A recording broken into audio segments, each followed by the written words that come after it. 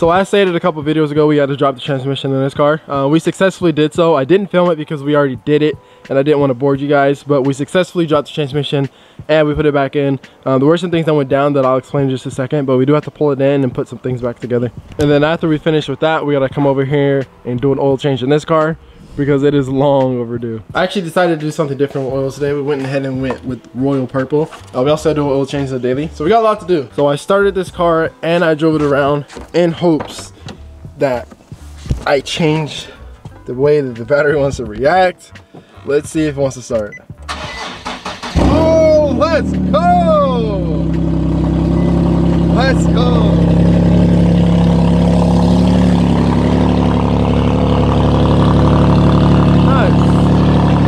Let that warm up for a little bit.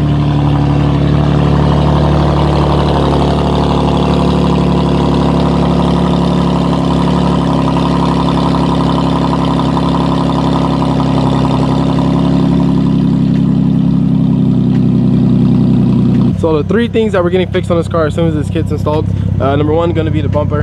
Definitely got to get this repainted, and then we're going to be painting this part gloss black. I don't know why it has like paint on it, but we definitely will be fixing that. Two is going to be these headlights because they're yellowing. I don't know why they're yellowing, but we got to fix that.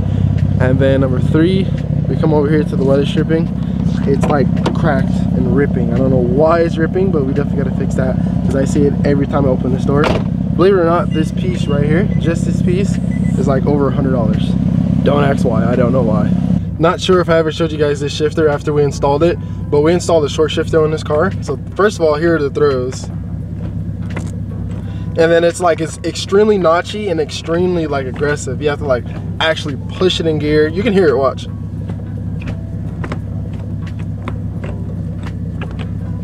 You have to like push it and pull it. I like it. I personally like it just because I don't really like tall shifters up here. You have to shift. But keep in mind, the only reason why this car is loud is because we sold the mid pipe, so it's literally just running straight off the header. But one of the reasons why we had to drop the transmission in this car again was because of the fact that my clutch wasn't going all the way down. So Joe from Z-Speed thought that it was the wrong pilot bearing that we installed originally in the car, so he sent out a new one. This is the old one, by the way. So we sent out a new one. So we got that one, dropped the transmission, we installed it. But before putting the transmission back up, I took a picture of the old one and the new one side to side and sent it to Joe just because we were going back and forth for a whole week, so I kind of wanted to update him. Right when I put the transmission back up, I noticed that the problem didn't change. Hey, Bella. The problem didn't change, it still persists.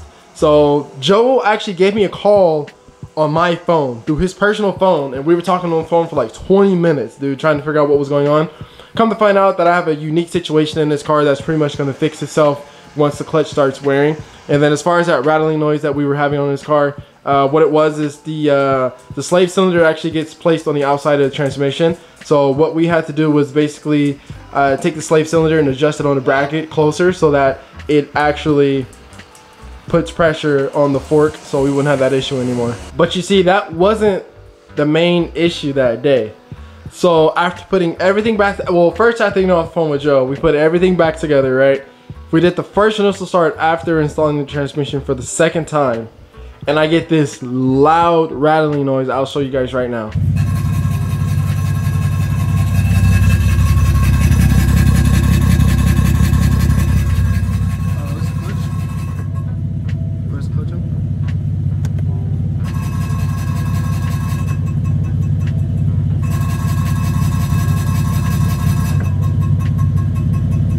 In my head, I'm like, dude, I have to drop the transmission for the third time? Are you kidding me? So then I took a video of it, obviously, sent it to Joe just to kind of see like what was going on, like if he knew anything. So I just kind of waited out. I was like, whatever, I'll just fix it. We're gonna back the car out and I'll just go on about the rest of my night, right? So then I wake up to an email from him of him saying, sounds like fly, check inspection plate. So in my head, I'm like, what does that even mean? But I'm like, okay, well, that sounds like I have to drop the transmission. But on my way out the door, I was driving, you know, I was still waking up. And as I was talking to myself, yes, talking to myself, I was like, wait, there's an inspection plate on these cars. I don't know if it's just this car or if it's all cars, but on this car, there's an inspection plate that's on the back of the transmission where you're able to take it off and inspect the flywheel. Well, I forgot to take that off when we removed the transmission, so it got bent. So when we reinstalled the transmission, I had to bend that back. And so when I bent it back, I must have not bent it back correctly. And every time you press the clutch in, the pressure plate was like pushing on the flywheel clutch, whatever. It was pressing on that inspection plate. So that's what was causing the issue, which is actually right here. So you can actually see. So this is the inspection plate. You can see where the flywheel was hitting it because it was hitting it right here. And so I got home that day. I took off the inspection plate and problem went away. But nonetheless, I'm just glad to have this car back at 100%. You know, we don't have to worry about removing the transmission no more, no clutch issues, none of that stuff. So what we're gonna do is we're gonna torque the bolts down on the transmission, tighten up everything, make sure everything's good, and basically just play the waiting game for this car and go from there.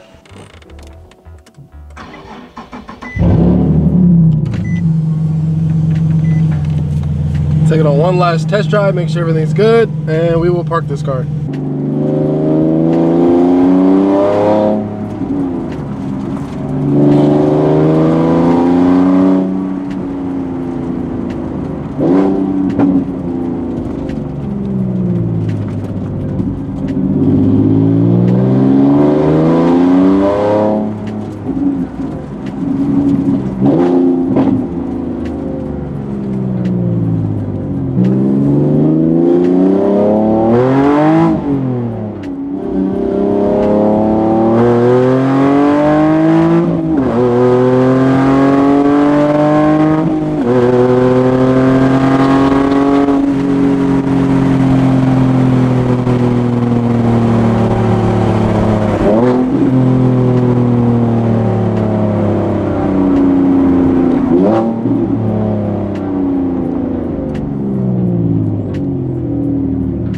Alright, that one's done and over with. This might be the last time you guys see this car until we're ready to work on it. We took it out of hibernation to install the clutch.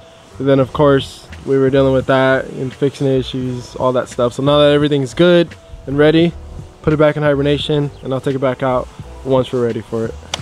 Alright, now it's time for this car.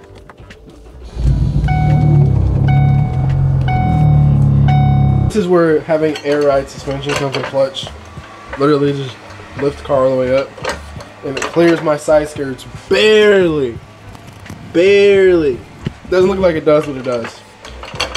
So here's the result of not running an under panel. The engine bay gets like pretty dirty. Only reason why I don't have one is because the other one got messed up. But I'm thinking about actually buying another one because yeah, this is it's pretty nasty. So one of these days I'm gonna take off this wastegate pipe because of the fact that we are now on 18s. The car goes lower when I air out, so like it hits and it got bent, as you can see. So I actually need to take it off and cut it so that it actually sits above this, so that when I air out it doesn't hit on anything. This is easily the easiest oil change that I've done. Drain plug right here, boom, drain that. Filters right here, boom, drain that. Replace that. Put the drain plug back on, put oil in it, you're done. This oil is dark. No, it's been a minute since I've changed this oil. No, that's not okay. 100% my fault. That's pretty dark. How long has it been? It's been, I don't want to say. Here's the part that I hate. This, there's no clean way of taking the filter off. There's not. You just have to accept the fact that you're about to get oil all on your hand. I don't know who needs to hear this, but when you tighten the filter, don't ever over tighten it, because then you run into this issue of not being able to take it off. Oil was draining, went ahead and cleaned the engine bay, so it looks way better. But let's go ahead and put some oil in this thing. It takes 5.7 quarts. So we got 5 quarts right here, and we got that small boy down there. So let's go ahead and pour this in.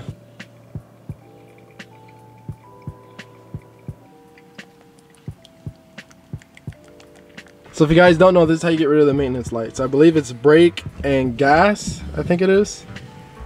Give it a second. And yeah, so brake and gas, hold it down until it says reset complete. And that's it.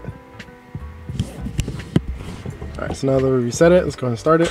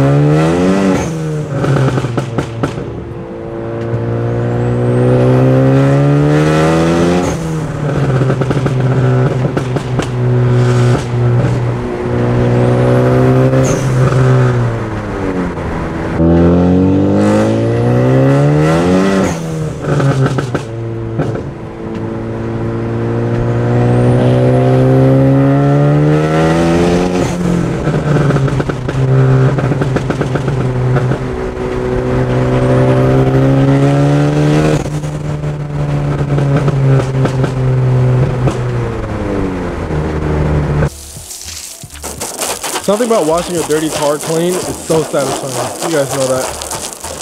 This car needed a wash and it was long overdue.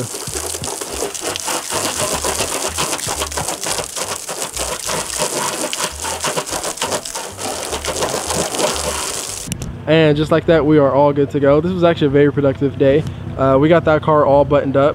So we no longer have to test the transmission for anything else. This car is gonna go in hibernation like I was telling you guys.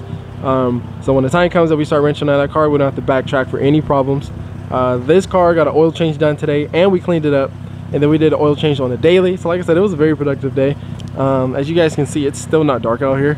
And it is 5:47. So that means summertime is coming. Honestly, I cannot wait. I love summertime. I'm ready for it.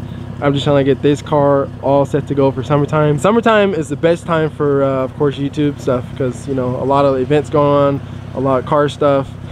So I'm ready for it. Make sure you guys stay tuned. Drop a like on this video. And if you haven't subscribed, make sure you subscribe already because, like I said, we got a lot of content coming, especially on this car right here. So I'm going to give you guys the actual insight on the next mod for this car. So there's only about like 2 or 3 other things that we have to buy for this single turbo build other than the tune itself. But I can't really buy that stuff until we actually get started on the actual build, or I'm not going to just because it won't really make sense. But we are going to be buying some welds for the rears. I cannot wait. The only reason why this car is running right now is because we fixed that rattling noise, and I wanted to make sure that there is no rattling at all. I wanted to be sure of it. It's been running for about maybe like 15-20 minutes. I haven't heard anything, so I think we're good to go. I think it's solid. Make sure you guys stay tuned, and as always, I will catch you in the next one. Peace out, stay safe, and stay tuned.